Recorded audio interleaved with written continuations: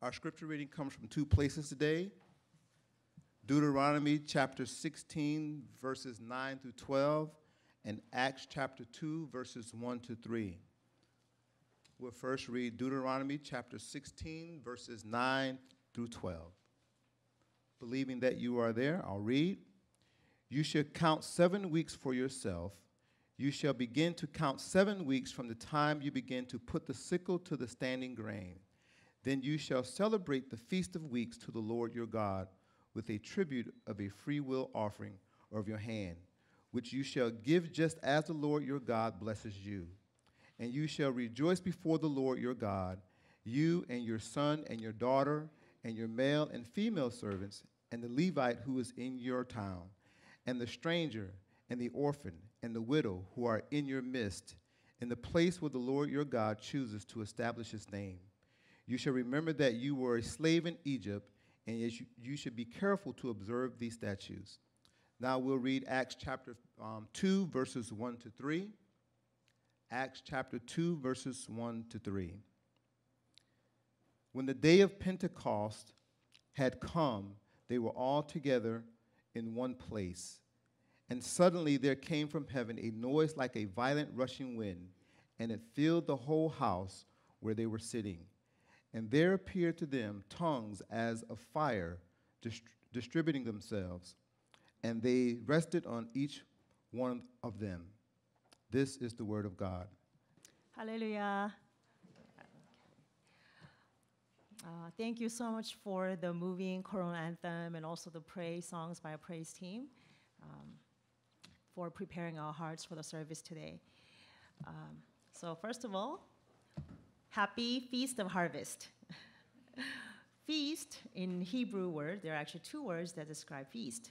One is moed, and the other is hagag. Moed means appointed time. Although we human beings are not quite familiar with God's calendar, today is actually a time that's appointed by God so that God and we can meet together. Okay, special feast. Today is one of the 3 major feasts, so hallelujah, right? The word hagag actually means festival, like big party. So as we read in our main text in Exodus chapter 23, today is one of those days. We have a great feast, great joy. And I pray it's not by our might or by own effort, but our Father God's unchanging grace and his inspiration, the Holy Spirit, be with us so we can truly render a worship with true faith in the appointed time and the faith in great festival as it's today. Amen.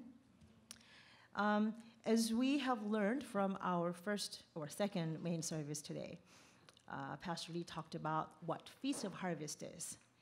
It's actually 50 days from the time of Passover. Okay, and then the day of, he explained in detail. So from the day of the deliverance of Egypt on the Passover until the next 50 days. We are going to actually visit the actual birth scene of where the Feast of Harvest took place, okay, in history, all right? Okay, that is actually Sinaitic covenant. Very first time God proclaimed the Feast of the Harvest was actually on the Mount Sinai. So this is part of God's covenant with the Israelites, okay? But before we start, covenant is something that we really have to pay attention to, this word. Every covenant in the Bible points at 2 things. Whether it's in the Old Testament or New Testament, majority of them in the Old Testament, because Old Testament is known as Old Covenant. Testament means promise, right? So all these promises are pointing to 2 things. One, crucifixion of Lord Jesus Christ to atone for our sins. Second, is a kingdom of God. Many Christians today, they understand the New Testament. They understand this beautiful promise that Jesus makes. But many of us are not very familiar with the Old Testament. But I have to tell you, until we are fully assured how Jesus Christ really came as the promised Son, means He really came just as God prophesied thousands of years ago. Then we will realize this man is God. Remember, Israelites were not able to recognize Jesus Christ because he was human. They were not able to recognize Jesus Christ because they did not understand the Old Testament. They did not understand Moses. So many times in the Bible, Jesus said, if you don't believe in what Moses wrote, you're not going to be able to believe in me. So today, let us realize the importance of the Old Testament. And we are so blessed to be part of Gyeonggang Church and all the churches of the world around the world, because our church really invests a lot of time in teaching the Old Testament to prove that Jesus Christ is really the Son of God. Amen? So let's actually turn to a few verses. Let's turn to John chapter 5, verse 46 through 47. John chapter 5, verse 46 to 47. Let us actually recite these words in faith. Okay? Ready, begin. For if you believed Moses, you would believe me, for he wrote about me. But if you do not believe his writings, how will you believe my words? Right? How much do we believe in the Old Testament? We don't understand the Old Testament. There is no way we can really believe in Jesus Christ. Jesus Christ himself said this, right? Okay. What are the books that Moses wrote? They're called the Pentateuch, right? The 5 books of Moses. First, Genesis. Second, Exodus. Third, Leviticus. Fourth, Numbers. Fifth, Deuteronomy. These 5 books. So this means all of these part of the 5 books which are written by Moses are speaking of whom? Jesus Christ himself. Okay. And we are going to actually go to the scene where Moses received this word from God. Okay. Through his 8 ascents of Mount Sinai. Okay. Right. So let's go to another factor before we go in.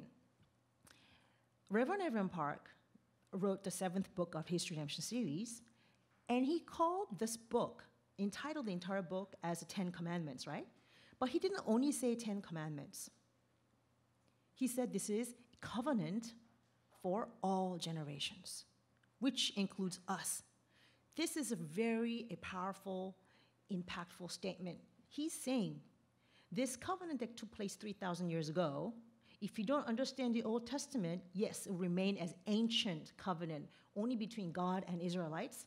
But if you really understand this covenant in Jesus Christ, then you know this covenant still holds its efficacy right now, today. Not only now, but all the way to the end of the days. Okay. Let's turn to Isaiah chapter 41, verse 4.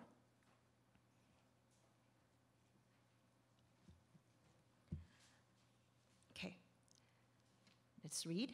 It's actually, I prepared a slide so that we can quickly read through, because this stuff is actually really dense, okay? So Isaiah 41, verse 4, God says, who has performed and accomplished it, calling forth the generations from the beginning? I, the Lord, am the first, and with the last, I am he. God is saying he called all the generations from when? From beginning. In Korean translation, it says generations for thousands of generations. God has called all the generations from the ancient days all the way up to this point, right? So because God called each and every one of us, each and every one of the generation, that same God, of course, is a sole governor of all the history of those generations. Amen? Right? Everything that happens in the life of these generations are controlled by whom? By God himself, because he's the one who called, right? Therefore, when God ratifies the covenant of the Mount Sinai covenant, he says this covenant is not only for your ancestors. This covenant is not only for you right now who's alive listening to this covenant. This covenant is even for those who are not born yet, who are not with us now. Okay, shall we check this verse? It's in Deuteronomy, chapter 29, verse 14 through 15. Let's carefully check this verse. What is God saying? You see, Sinaitic covenant, for this reason, is so important in life as Christians, right? It holds eternal efficacy. So Deuteronomy 29, verse 14 to 15, let us read together. Ready, begin. Now, not with you alone am I making this covenant and this oath, but both with those who stand here with us today in the presence of the Lord our God, and with those who are not with us here today. That's me, right? I'm not there with them right now in 1446 BC or 1407 BC, right? We are right here. God has already included us in this verse, right? So this is the eternal covenant for all generations, as book 7 is entitled. So let us look, how did Moses ratify this covenant on our behalf? By this, we already know Moses will foreshadow who? Our true mediator, our one and only mediator, only perfect man, the only God, Jesus Christ. Okay, let's put our goggles on and see how we can see Jesus through Moses. All right? Okay. So, it's been a long time. Okay. So, Exodus. What really, really impressed me was the dates. We just say that this is actually an old history, right? And something that may be like a myth or legend. Something, okay, that happened, but we can't really prove if it really happened. Can you really prove in your hearts it really happened? Still, we have a glimpse of shadow in our hearts, right? But see, what Satan does is he tries to blur the actual historical dates of these events that took place in the Bible so that we will stumble in truly believing in the Word. So here comes the man of God, Reverend Evan Park, through his rigorous solitude in Mount Jury for 3 years and 6 months and 7 days. He actually wanted to find out, I really want to believe in the Word of God. That is really Word of God, right? And so God has given enlightenment through the Holy Spirit, actual dates of every event that took place in the Bible. And that is what we are receiving right now. So let's actually trace through the Bible. There are dates. We just didn't see them before, okay? So first, the Exodus was a historical event. Bunch of slaves who have been under bondage for 400 years are suddenly freed in a matter of 20-some days. That is a miracle in itself, right? That date did not just come about randomly, but it was actually pointed by God according to Exodus chapter 12, verse 40 to 41. At the end of the promised 430 years, the Israelites really came out. Every moment, every second was dated. And what day was this? The first month, the 15th day, okay? And this one's actually Thursday. Thursday, okay? This is found in Numbers 33, verse 1. So from Exodus, they take how many days, and they come to finally the wilderness of Sinai. Okay? And when they arrive in the wilderness of Sinai, also the date is presented. It is actually the 3rd month on that very day, the Bible says. Actually, in Hebrew expression, it means the very first day of the month, okay, new moon. So it's 3rd month, 1st. I'm not saying January or March because this is Jewish calendar, okay? Now, so this happened to be Sunday. And this is found in Exodus chapter 19, verse 1. So from here, Moses, the next day, from the 3rd month, 2nd day, he goes up to Mount Sinai the 8 times. Even the Jews, actually I was referring to some of the writings that took place like 1800s by the rabbis and actually also the Messianic Jews who actually trace back their own history. They cannot figure out exactly how many times Moses went up into Mount Sinai because the events seem to be just everywhere, random. In Exodus, in Deuteronomy, is this before or is it after? They seem all mixed up, right? But it's been straightened out completely by the author of the History Redemption series. So let's take a look at this, okay? Now, first ascent, 2nd, 3rd, 4th, 5th, 7th, and 8th. So it goes like this. So they arrived on the third month, first day. Now, the very next day, third month and second day, which will be what day? Monday. Monday is when it began. Okay? And next day will be, next time he went up was third month, third day on Tuesday. Okay. And then he will skip one day. And I just skipped one day and I wrote 4. Oh, thank you. Okay. And the 5th, okay, so it's Wednesday skip, right? Okay, let's write down. 4th skip. Okay, so this will be Thursday. Thank you. And then next day will be, this is easy, right? If you remember like this, right? Okay. Yes. Just start with this. It's in the Bible, right? And then the 5th time he went up was, we like number 7. This is Saturday. Okay, and then, now, 6, 7, 8, he has 40 days of trip to Mount Sinai. Okay, there are 40 days. So this one is from the 8th, which will be Sunday, to 4th month, 17th day, which is Thursday. 30 days. Okay. And then, so this is 40. And then he comes down from the Mount Sinai. He goes back up on the next day. How old is he? 80, okay. Do you know how high Mount Sinai is? 2,291 meters, okay. When we went to Kenya, we went to this plateau called Kinangop. It was actually as high as Mountain Paektu, which is our mountain in North Korea, okay? It was around 2,700 meters high. And when I just like squat down and stood up and reached something, I was already out of breath. It was pretty tough, okay? And here, a man of God goes up and down and up and down, crazy, right? You can see that God's power and might was with him, right? You can see how a man has to suffer so much for behalf of all the nation of God. You can see how hard it is, right, to make a promise with God. You've received it so comfortably, right? But it took a lot of sacrifice of someone. Okay, it's foreshadowing who? Jesus Christ. Okay, so, let's check the date again. Now, this is from the 8th. So this will be Friday. Sorry, I ran out of the board. And then from 2/28th. This is Tuesday.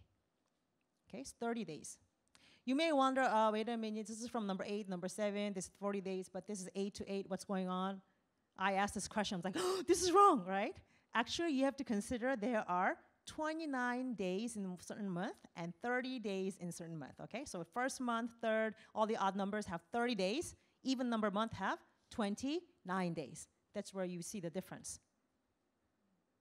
Okay, don't fall asleep on me on that yet, okay? We haven't even started, okay? And the 8th day, actually, we skip one day here. Something happened. Okay, so Wednesday. So, and then from 30th, which will be Thursday, unto 7th month, 10th day, which will be Monday. Begin with Monday, it ends with Monday. Okay. So these are 40 days. So how many days, okay, math time, did Moses take total to ratify covenant for Israelites? Easy. 40 days plus 40 days plus 40 days, right? So we have 120 days. And day 1, 2, 3, 4, 5, 6, and missing 7th day. So total 127 days. Okay, let us unfold what is happening. Okay. So let's turn to first day. They arrive finally in Mount Sinai, wilderness of Sinai. So here is a mountain. At the foot of mountain here, This is again 2,291 meters. All right. So Moses goes up the first day on the third month and the second day. Here, God proposes. Hey, let's make covenant. What are we, right? Our God, Almighty God. He says, let's make covenant. And who's making covenant with God? The Israelites. Do you know there is a repeating expression that God says? Remember, you were slaves in Egypt, right? God is trying to emphasize who we were before this day of making the covenant with God, right? Who were we? Slaves in Egypt, right? So when God proposes to make covenant, he said, please don't think it's because of your righteousness that I'm making covenant with you. Israel is actually the smallest number in the entire world. You have no righteousness before you. You're just slaves, right? But I am making covenant with you because of my promise with who? Abraham, Isaac, and Jacob. Okay. So that is what he's saying. So here, God says, I will make you, the covenant is this, I will make you my possession.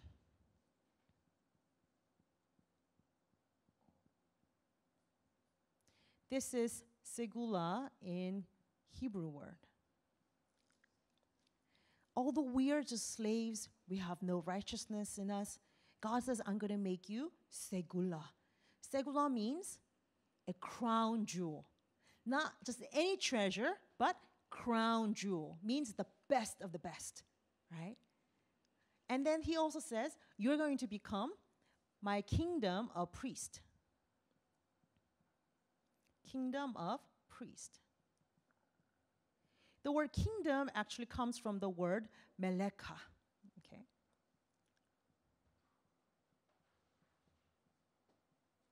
The word melek means king. So what this means is that Israelites will become priest. Priest means what? Person who's in between God and man, right? That means as an individual or as a nation, what do? What do priests do? Can they go out in the world and live? No, right? Only thing the priests do the entire lives is to serve God and also serve the people. That means the whole nation is Israel. Their job was to help all the nations come to God. That was their role as a nation, right? But what did the Israelites do? Because I am chosen of God, the Samaritans must be burned in the fire because of all the sins, right? They did not understand this what kingdom of priest is. So in 1 Peter chapter 2, verse 9, what does God say? Today in Christ Jesus, all of us are the priest. But what kind of priest? Don't forget, we are kingdom. Kingdom means kingship. Those who truly serve as God's priests will become king. They'll have this dominion and sovereignty to rule over entire world. That was a promise that God made with Israel, right? What's amazing is that the founder of Korea, long time ago, in Korean word, his name is Tangun Wangkom. Okay? Let me just write it down. Tangun Wangkom. Okay? The word Tangun actually means priest. Okay? Wangkom, Wang, Korean, is king. Wangkom means king. So already the founder of this nation, actually we were one of the few nations who worshipped heaven. The founder, his name also was king priest, right? So Korean as heritage, we are part of the king priest people, right? And by spiritually, we're also the king priest people, right? How amazing is this? Am I the only one who's amazed? Amen. So we're like, so imagine, so Moses went up this day and he came back down. He went up, came back down on the same day. And you see that, oh, let me give you the verse. This isn't actually, we don't have enough time, so let's just go like this. Exodus chapter 19. All of this is Exodus chapter 19, okay? The detail. So he comes back down. He's like, hey, God told me on the top of the mountain that he's going to make us segula. He's going to make us mekala. He's going to make us a kingdom in the priest. Wow, do you want it? What do you think people say? Who wants to say no, right? Everybody's like, yeah, yes, amen, amen. We'll do just as the Lord said. So what does Moses do? Next day, remember, what is Moses? He's a mediator. There's no telephone at the time, okay? There's no kakao. So what does he do?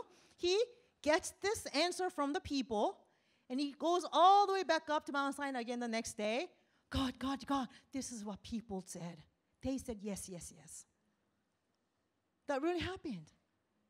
You know, I did not know this importance of mediator in our lives. I thought I was so arrogant enough to think that I could just go to God. But that's not the case. We can talk to God and call him our Father because of who? We have this mediator, Jesus Christ. Okay? There's only one mediator. 1 Timothy chapter 2, verse 5. One and only perfect man, perfect God, who is Jesus Christ. Let us give thanks to our Lord Jesus Christ, right? Because of him, we don't have to go up to Mount Sinai 8 times, you know? You don't have to go up to Jiri to understand this Bible, right? I heard this funny example Pastor Philip always gives. He always explains how Reverend Evan Park read Bible 1,800 times, right? And we're like, whoa. And there's one clever guy who came and said, oh, I'm so happy, I'm so blessed today. It's like, why? I did not read Bible that many times, but because I studied the Word of Redemptive History, it's same as I have read Bible 1,800 times, because I'm learning from a man who read the Bible 1,800 times, right? So we are like, oh, that is so true. How come we never gave you thanks for it like this, right? So be proud, be thankful of this precious word that we received, right? So here, now let's go to, so what do you think God responded? Oh, God, people said, okay, so let's do it. So God says, hold on. You must consecrate yourself. Consecrate. For 3 days. Okay. I will make covenant with you. I myself will come down on the mountain. Because I'm coming down on the mountain physically, you make sure everybody is consecrated for 3 days. On the 3rd day, I will be with you on Mount Sinai.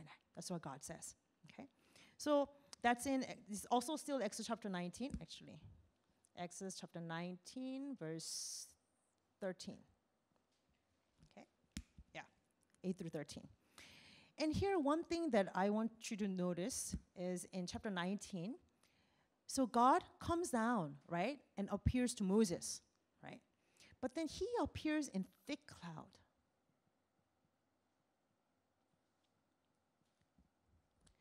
If you notice, God never reveals himself throughout the whole time.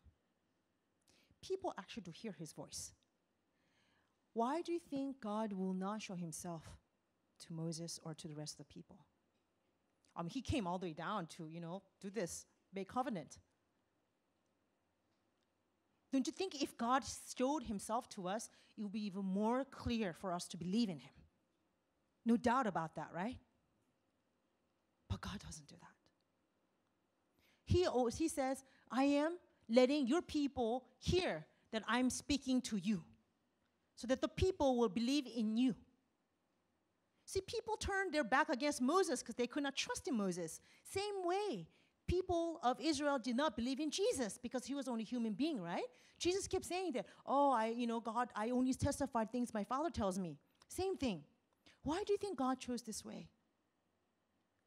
The only reason God will not talk, or will not show himself, is that only the word will be exalted. People will believe in God not by seeing, but by hearing the word of God and believing in the word, because God is the word in the beginning, as John chapter 1, verse 1 through 3 says, right? So if you cry out today praying that, let me see God, then I'll believe you, then maybe you have to kind of change your mind a little bit and change your prayer, right? Just teach me how to believe in you, then he will make sure his voice be heard in your mind, in your heart, that you will never, ever doubt again. Right? So that's what thick cloud means. So here, Moses goes all the way up 2,291 meters and said, oh, God, okay, people said, okay. And then God says, okay, go back down, tell them to be clean, do their laundry, all right? And so Moses goes all the way back down. The same day, he tells the people, okay, this is what God said. Please do your laundry, make sure you bathe yourself, keep clean, don't go near a woman, blah, blah, blah, blah, for 3 days. So people said, yes, sir. So that's why we have one extra day out, okay? And then on the third day, right, finally, God is making his way down. And so Moses goes up. So what happened is, okay, let me draw like this. Thursday, so here, Mount Sinai, and God came. Okay, so that you remember. And then, so Moses like, okay, this is the day, on the third day, we're going to go, and go up, right? And then here, God says, hey, did you tell the people that they cannot come to the mountain? And we're like, what? Yes, I'm coming down, right? Anybody who sees me while in midst of sin, I will break through them, God says. Make sure they're consecrated. Warn them they cannot come near to this holy mountain. So with all this great anticipation, he goes up, but he comes back down. But actually, before he comes back down, Moses, with his human mind, he said, well, God, but I already told them very well that if you see God in a state like this, and you'll be killed, so make sure, don't come near this. I told them, I'm sure they know. And God got really angry. He says, no, go back down. Warn them, they cannot come near the mountain. It sounds very harsh, right? But what is God trying to do? We already know this day, this third month, 6th day, Friday, was an extravagant day. It's a big day. God is making his covenant with the Israelites, right? So until this day comes, he doesn't want anybody to die. God is trying to preserve every soul possible. Perhaps you get ignorant. Perhaps you think you're confident. I'm clean. I did my laundry, so I can go come closer to God. God doesn't want to lose any single soul. So he makes a stern warning. Okay? And this is found in chapter 19, verse 6 through 19.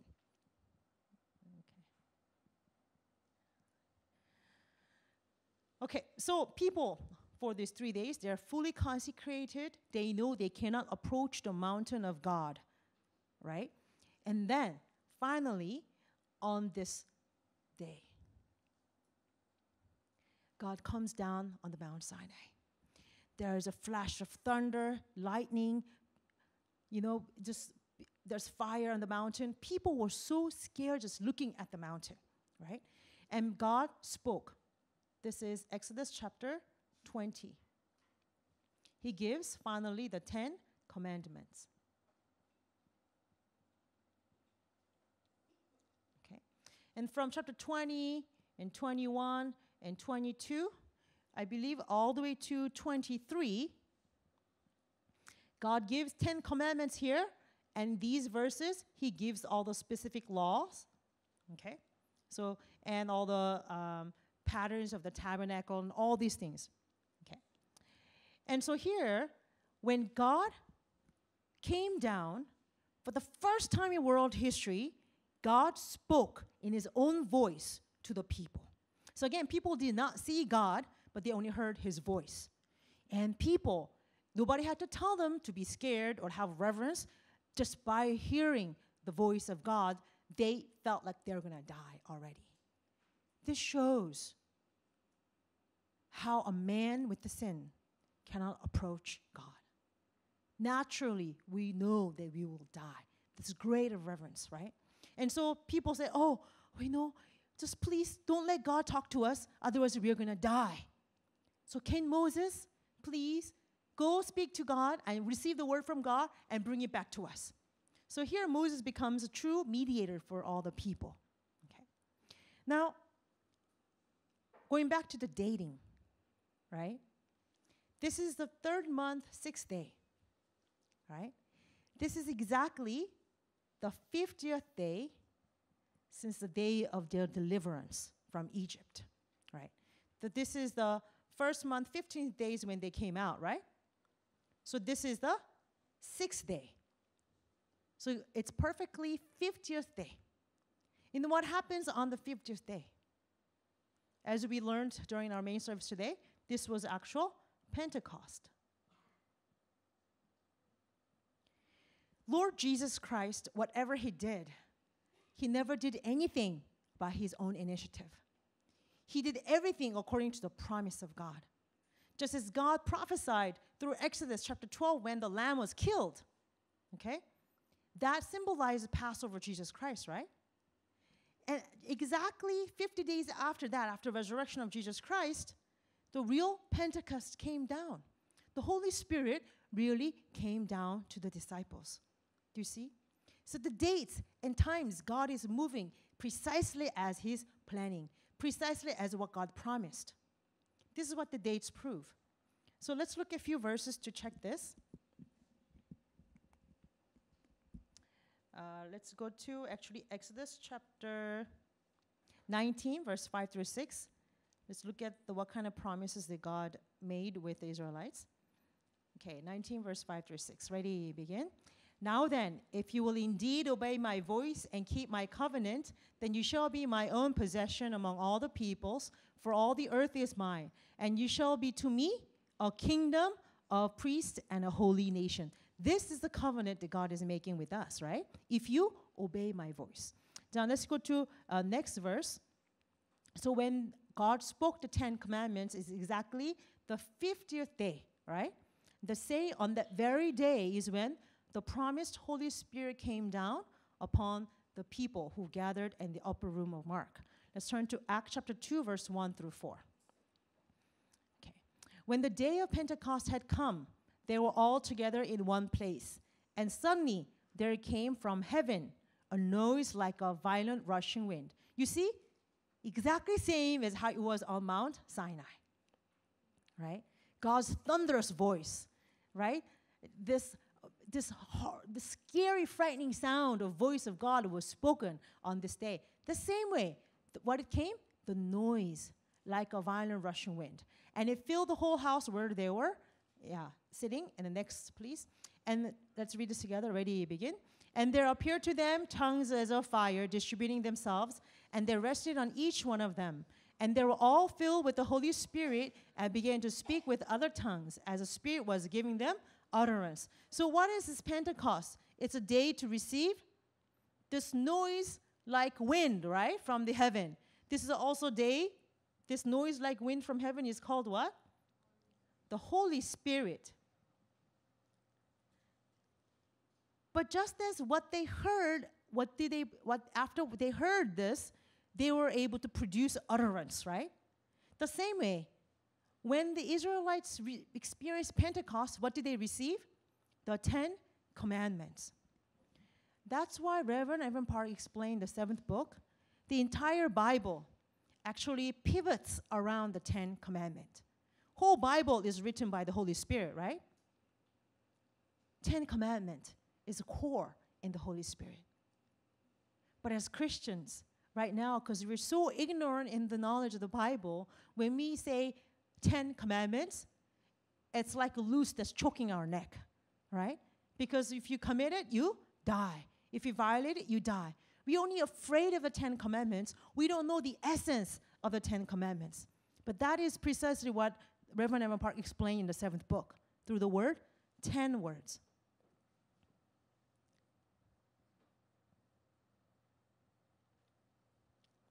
Okay. This is the Holy Spirit. This is the Bible, this essence of the Bible, right? So when we receive Holy Spirit, it cannot be done without the Word of God, right? Holy Spirit must come with the Word of God. This is what God gave them. Okay. So what happens the next day? Now that God uttered His Word so that people can hear, and now that Moses mediated and delivered the Word of God to the people are still exactly the same. They're slaves, right? But everything changed. because of 10 commandments, because of the word of God, everything changed. And what happened is the next day, they will have a covenant ratification. So, forget one thing.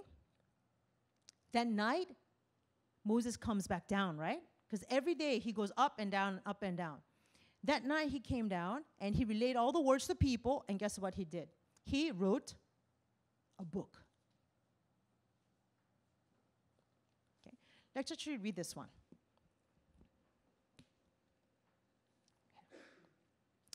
Oh, before we do, I forgot the verse. Can we turn to Romans chapter 8, verse 15? What the Spirit, Holy Spirit actually is. The 10 commandments, right? The Israelites received. Let's read this together. Ready, begin. For you have not received the spirit of slavery leading to fear again, right? They were slaves before. But you have received a spirit of adoption as sons by which we cry out, Abba, Father. Because of the 10 commandments that came down to them, they can now call God their Father. They're no longer slaves. And the next slide, please. Okay. And this is the first fruit of the Spirit. Okay. Romans chapter 8, verse 23. Ready, begin. And not only this, but also we ourselves, having the first fruits of the Spirit, even we ourselves groan within ourselves, waiting eagerly for adoption as sons, the redemption of our body. So, brothers and sisters, today is a feast of harvest. We learned it's actually 50 days, right? 50 days from the Passover, right? So, exactly 50 days from this day of departure from Egypt, the Israelites received 10 commandments. This day, the third month, 6th day, this Friday, was a true feast of harvest. That is a day when we receive the 10 commandments. That is a day when we receive the Holy Spirit, right? The first fruit of the Holy Spirit. So what does God want on this feast of harvest? We will see from this on. So the Israelites actually go and they have this covenant ceremony. Now, during this covenant ceremony, what happens is that Moses will read the book that he wrote all night long, and he'll read this word to the people, and people will say, oh, this is the word of God. And they said amen to it. They will observe. And then he will take the blood and sprinkle the blood upon the altar, the sacrifices, and upon the people, and also on the book of the covenant. So this was actually made with blood, signifying anyone who breaks the covenant will cost his life. Okay? This is a covenant of blood. But let's actually turn to this verse. Exodus chapter 24, verse 3 to 4.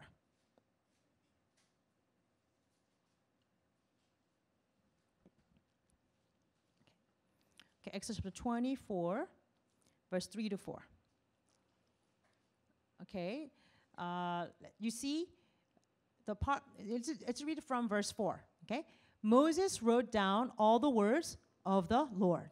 Before he would just read them. So this one is very important because this shows the divine authority of the scriptures. What Moses wrote right here on this day is our Pentateuch in the Bible, right? Every word in the Bible was written precisely this way. Moses received the word directly from God, and he wrote it.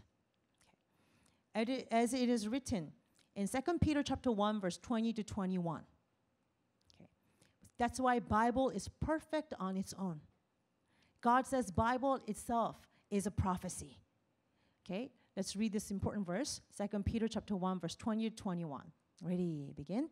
But know this first of all, that no prophecy of Scripture is a matter of one's own interpretation. Why? Because no prophecy was ever made by an act of human will, but men moved by Holy Spirit spoke from God, just as Moses testifies, right? And therefore, God says, search and look in the scriptures, see if anything's missing. It's my perfect book. It's in Isaiah chapter 34, verse 16. Isaiah chapter 34, verse 16. Okay. This proves the divine nature of the Bible. This is called specific revelation of God. And you all have it with you, right? Okay, let's read. Ready, begin. Seek from the book of the Lord and read. Not one of these will be missing. None will lack its mate, for his mouth has commanded and his spirit has gathered them, right? That's exactly the birth of the very first Bible right here. Moses wrote, right? So this is something, every word here is what God spoke himself. Okay. So, and here, we are running out of time, so we'll just skip this part. And then, after this, they will have a covenant meal with God. So finally, they're able to go up to the mountain. Moses, Aaron, Nadab, Abihu, and 70 elders. These leaders went up to the mountain. Remember, on this day, God was like, please don't come, right? Now, all of a sudden, after the word came down upon them, everything changed. Now they can come up to the mountain. Not only that, they can see God. Not only that, they can eat and drink with God. And God called them nobles.